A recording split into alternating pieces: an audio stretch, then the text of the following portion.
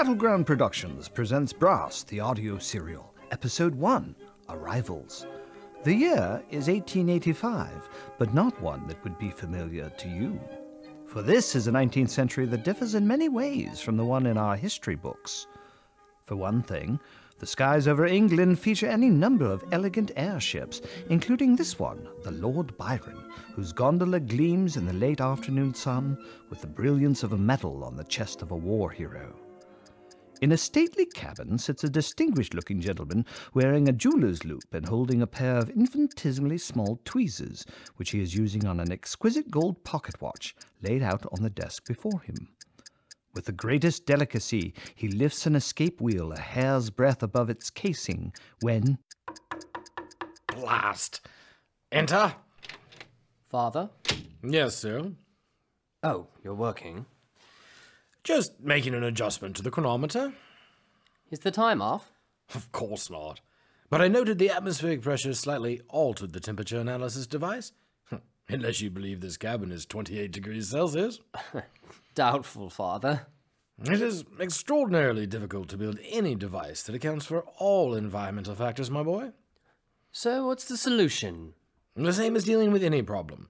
Analysis, ingenuity, and adaptability of circumstance.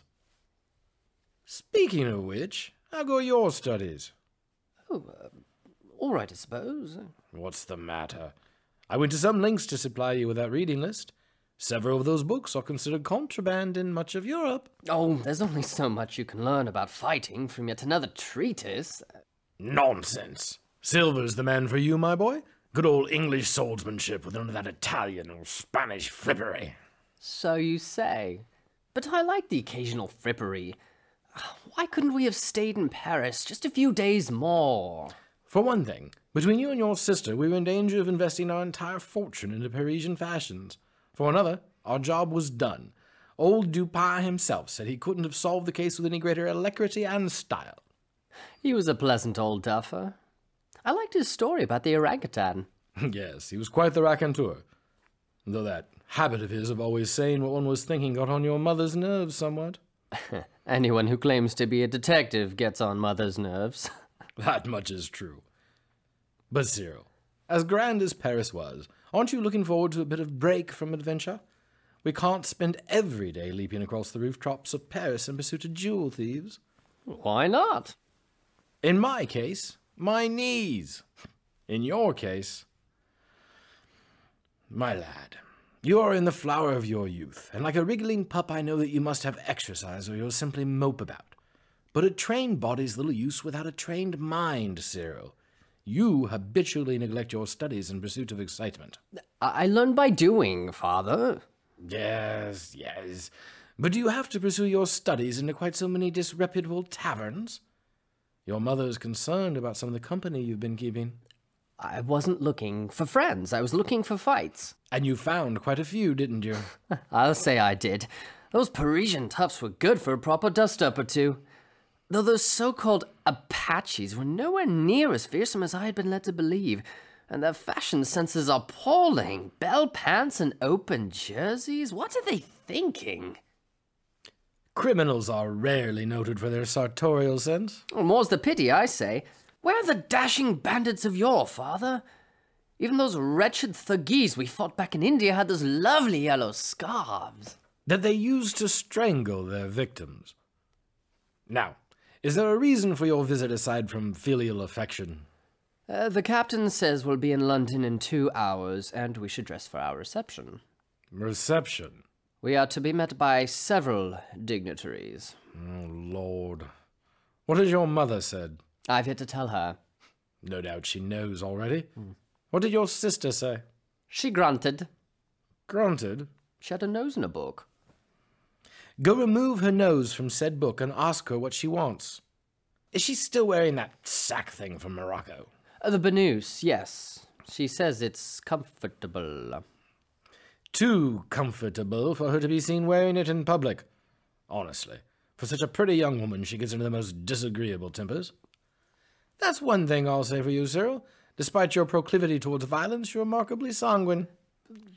Thank you, Father. Now I suppose I'll have to look up sanguine to find out what it means. And that's precisely why I used it. Oh, Lord. London. After over 2 years of missing it, I scarcely find any enthusiasm for our return.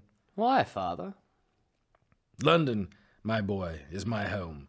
I was born within the sound of Bow bells, and I am a Londoner down to my marrow, even though I packed that away with my childhood when I became an agent for Her Majesty. There's no city on earth that I love more.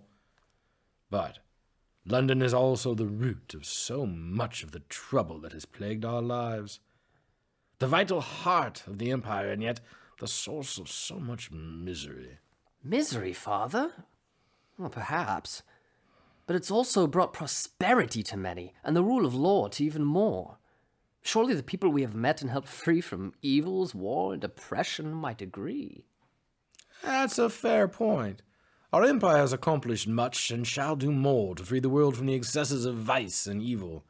Yet I am wearied of its defense. But, Father, what other life could you possibly imagine? One that might leave me time to be in my lab with my experiments. The world is alive with mystery and intrigue, but I tire of experiencing it all firsthand. That's the only way for me. Preferably with a scrap or two involved. Since you were a child, you've been up for a scrap, Cyril. So I was in my youth, and no doubt I'll weather a few more before I hang up my hat, holster, and toolbox. I can certainly tell you this. I'd take any sort of scrap in preference to yet another official reception. Tell the captain that we are honored, but shall unfortunately not be able to attend. Oh, he won't like that. One of the advantages of being a peer of the realm, my boy, is that you can refuse practically any invitation for a social event that you choose. Tell him we have business elsewhere. Elsewhere? You, your sister, and your mother at home, and I in my workshop. Or, even better, at my club. One of the only things I've truly missed is a good cigar, a brandy, and the view of a stoked fire from a large leather armchair. Lord Brass. What is it? Message for you, sir. Just arrived via carrier pigeon. All right, Steward. Give it here. Thank you, Steward. Apparently we're going to that reception after all, Cyril. Oh, why?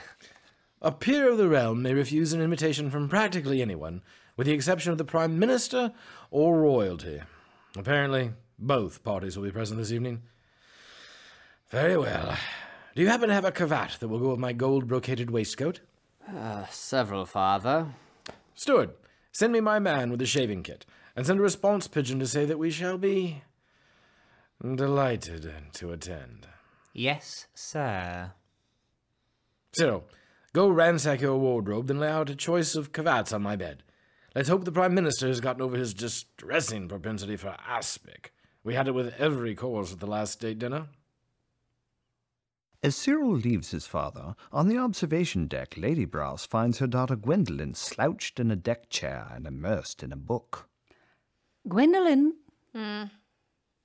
Did you just grunt at me? I grunted, Mother, but it wasn't directed at you. What are you reading? Balzac. Oh, dear. The Wild Ass's Skin. Even worse.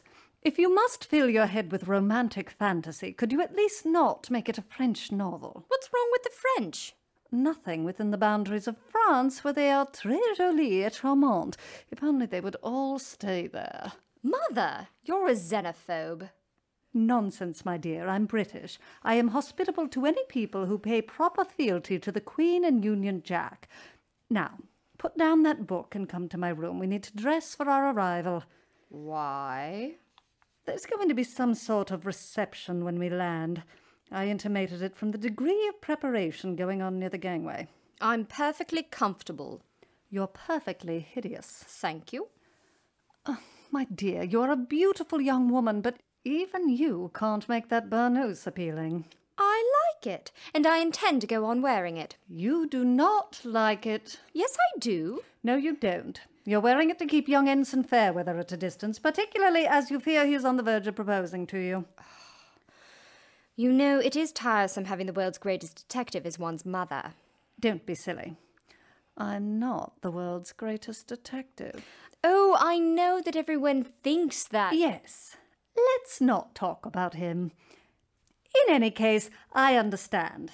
Fairweather is presentable enough if you enjoy a dashing mien and an athletic build, but he has a weakness for gambling, a fondness for tobacco, and the acquired characteristics for gout.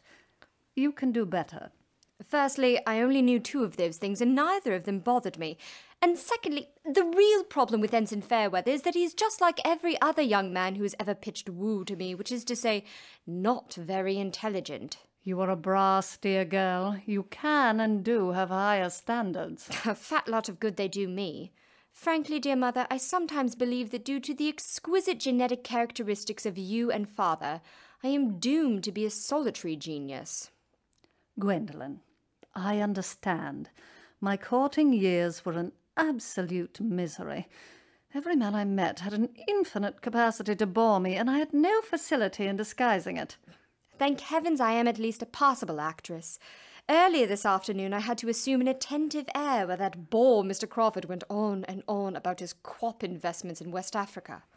Don't be modest, dear. It's an affectation. You are a superbly gifted actress as well as a mistress of disguise. Yet another of my blighted ambitions. What? I am at an age where I should be enjoying a career on the stage, but where am I? Stuck on some airship with a dashing young officer flinging his woo at me. While other children were getting properly socialized, I was abducted by a pair of ne'er-do-well adventurers and inducted into the shadowy world of espionage. Abducted? Inducted? Rubbish. Oh, please, Mummy, I cannot bear to be left behind when you 2 are yet again travelling the world. We hadn't the heart to send you back to boarding school after you had escaped for the 3rd time. And now we return to London with my career in tatters and my visage drawn with cares and woes, aged before my time. You are a perfectly lovely young woman of 22. Forced yet again to peddle my faded charms amidst an unending current of moronic fops and inbred aristocrats. Gwendolyn, that's quite enough. You are going to come with me now and pick out a dress suitable for a society reception, and by that I mean something not made out of wool, not usually worn by Berbers, and definitely not featuring a hood. I won't have a daughter of mine allowing herself to fall prey to such ridiculous self-pity. All right. But, Mother? Yes? They are all so very, very dull. That's exactly what I thought, my dear. Absolutely all of them. That is, until I met your father. Good afternoon, Lady Brass. Good afternoon, Mr. Crawford. I expect you and your daughter are excited to be so close to returning home, yes? Parties, soirees, all that sort of ladylike entertaining that fills the gentle sex with such raptures. Ecstatic. As am I. As for me personally, I'm looking forward to getting back to my office and telling my partners about our mining interests. Now, I don't know if your daughter mentioned, but I was off looking after my crop investments. A miraculous mineral crop does the most extraordinary things, which reminds me, I was hoping to talk to your husband about... By any chance, have you seen a steward? I have, only moments ago. Hang on. What ho there, Steward? Yes, sir. There you are. Lady Brass here requires your assistance. Steward, go tell my husband that we have gone to prepare for the reception and we'll see him on the gangway just prior to our docking. Certainly, madam. Well, let's prepare. Thank you, Mr. Crawford. Oh, no problem, my lady. And if you could mention to your husband... Quap? Yes. Fascinating. Mother, at least help me avoid Fairweather. The soppy mooncough has been trying to throw himself at my feet every 10 minutes. And with his incipient gout. How noble. Oh, Steward. Yes, sir. What's the word? When we dock, the minister wants to catch them, just as they're leaving the ship. With how many men? I've a half-dozen, armed with cutlasses. Cutlasses? Firearms are contraband on an airship, sir. Myself, I've got a smart little gas pistol. Fires poison darts, so I can take one of them out right away. Make it Lord Brass. He's the tactician. Very well. What sort of poison on the darts? Curare, medicinal grade. Leads to paralysis in seconds. Death from asphyxiation within a minute. Make sure it's point blank, and aim for his neck. You want to hit an artery. Now, how many agents on the ground? 6. How are they armed? Rifles. They'll begin firing as soon as they reach the gangway. These better not be your typical nobblers and neddy men. We need marksmen who know what they're doing. I was told that they were the men you'd hand-picked. They better be. If you don't mind me saying, sir, all of this seems a bit excessive. Excessive? Once I take care of Lord Brass, we're only talking about a woman and her 2 grown children, and we'll have the element of surprise. Perhaps, but they'll still have the advantage. What advantage? It's the family brass, you fool. That's all the advantage they need. As the great airship flies over the golden fields of Kent towards London, what will be the result of this sinister conspiracy? Join us in 1 week as we once again visit with the first family of the realm, Brass. Brass is manufactured by Battleground Productions.